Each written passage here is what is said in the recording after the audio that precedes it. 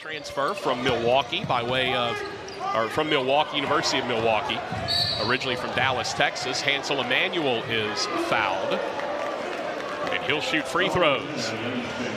Of his career, Hansel Enmanuel, when he was 6 years old, was climbing a concrete wall with a friend in his home area of Dominican Republic, and as he misses the free throw, Hansel Enmanuel lost his left arm when the wall fell on top of him, and his arm had to be amputated.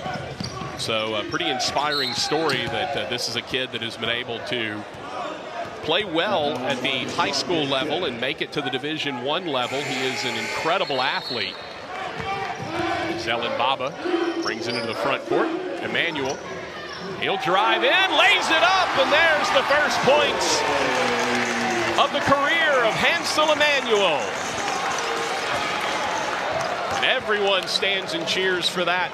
Enmanuel finally gets one to fall. Hansel Enmanuel, first bucket of the career for him. Beautiful take on the drive, and everyone get it to him. The lob for Enmanuel, misses the lay-in, but he's fouled. Corey Gibson, a wry smile on his face after that one. Contest. And finally gets one to fall, does.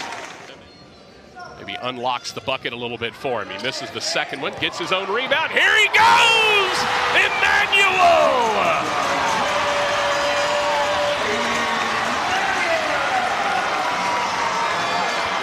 Brought down the house in Prather Coliseum.